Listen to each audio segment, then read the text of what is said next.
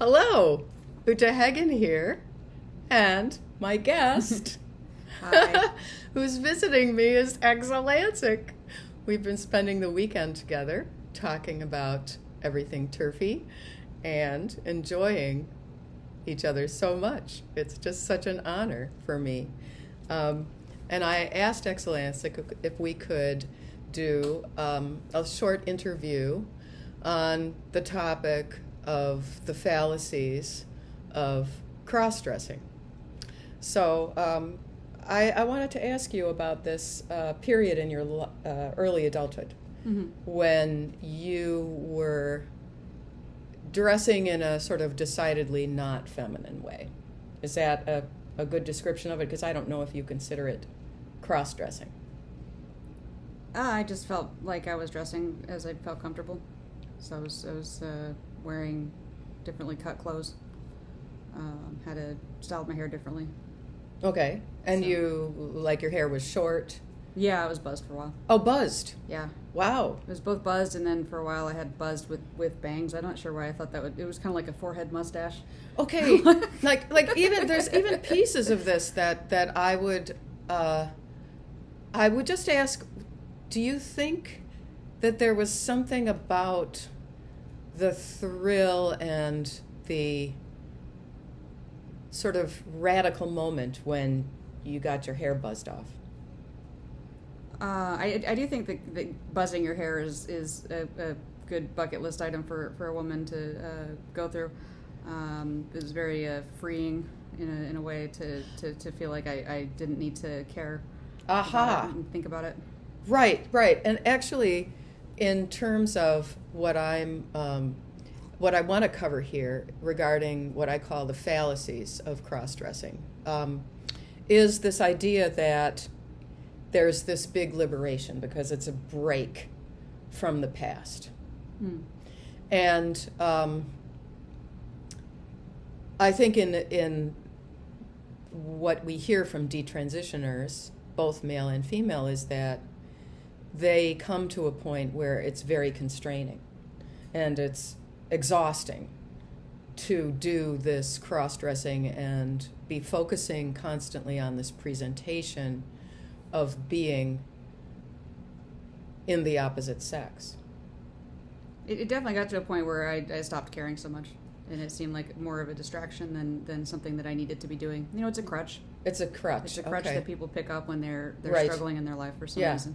Yeah, and a lot of the time anyway. Right, and so you talk about transitioning in all of its ways as placebo effect. Yeah, and I was definitely. just wondering, if you could expound on that a little bit, because sometimes I think that when the general public or someone who is many years away from taking Psych 101 or something, they have forgotten what is a placebo. How is it that taking things to change your body could be a placebo? Anything that you are doing with the intention that it's going to treat you or help you in some way is a placebo. Yeah. And then the opposite is nocebo, which is something you expect to harm you, that harms you because you expect it to harm you, but not for any other reason. I see. And what I feel is that people are operating on a lack of information, and that if you do anything from social transitioning through up to very radical treatments like surgeries, that it is damaging, and you haven't been informed of the actual risks. And the other piece of it that I do wonder about too is rebellion. Sort of like it kind of goes along with the idea that you are liberating yourself from something, and there's some rebellion. Do you have any thoughts about that as far as what you've observed with others or anything with your own experience?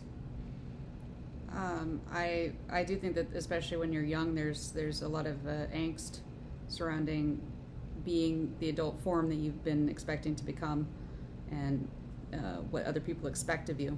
And so there is an element where you're taking your power back in a way, and taking control by saying, I'm going to flout what I imagine are your expectations of me, which I think a lot of people confuse with somehow actually knowing what other people's expectations are of you. And then you get back into the autism thing, where the question is, were your expectations of other people's expectations actually the same thing as other people's expectations, or were you just wrong because you were young?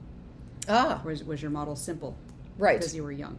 Right. And I think this very oversimplified model is being pushed within, the schools, on children. This gross oversimplification of what our identity is. And then I also was thinking about the concept of novelty. So I would imagine that there's a novelty, for a male to be putting on a dress, and there's a novelty for a female to put on clothes that she has decided are going to make her appear male. Mm-hmm. I wore jeans and flannel shirts, and I thought I was kind of cute and sexy in a female way wearing these things, and so I didn't. This is something that I don't understand. I think that for men who cross-dress and put on frilly dresses and stuff, that it's pretty blatant. But then, women wear pants, women wear plaid shirts, women wear button-down shirts, men's wear style clothes that are designed for women. Mm-hmm. And so... there's an art to it, where you're trying to not just wear the opposite sex's clothes, but the idea is that you're making changes and you're choosing things in order to mimic the proportions and be aware of what are the actual physical proportion differences between males and females, and how can we mess around with that. So like a lot of the men that I would be friends with and trying to, who wanted to look more feminine in their presentation in some way, they would, for instance, they would avoid strappy dresses because they thought that and then people would be able to see that their shoulders are bigger. But actually, generally, if you have larger shoulders, the strappy dresses downplay it. It doesn't emphasize it. So that's just one trick.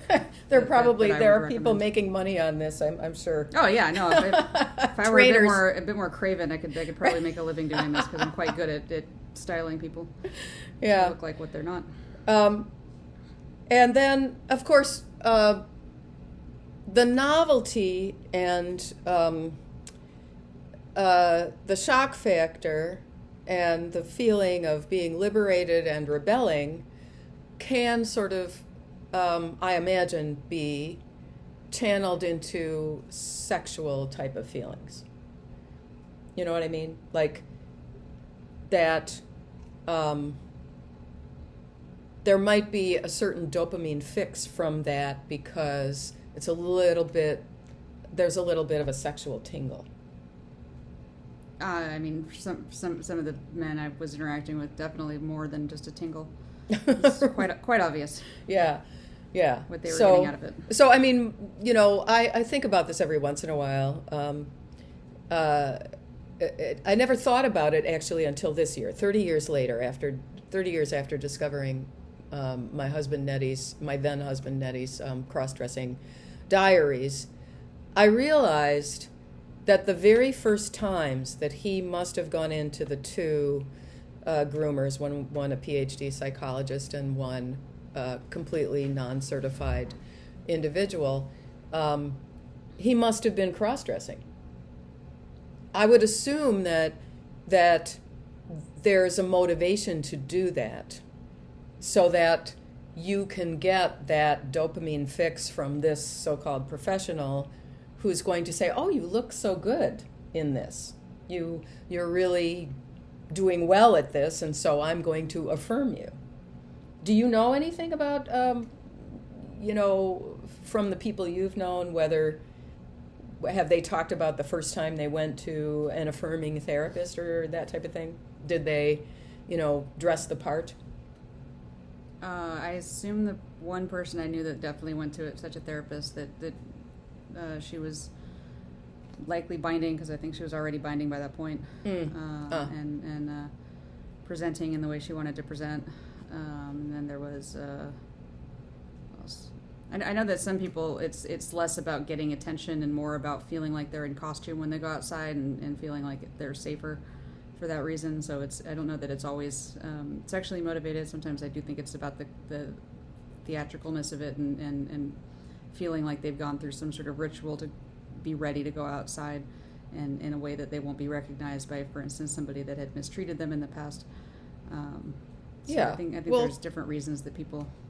I mean, I don't go outside in schlumpy clothes or pajamas or something like that. I know that that's not so uncommon these days, but I don't. I don't feel ready to face the world if I'm not, dressed in clothes.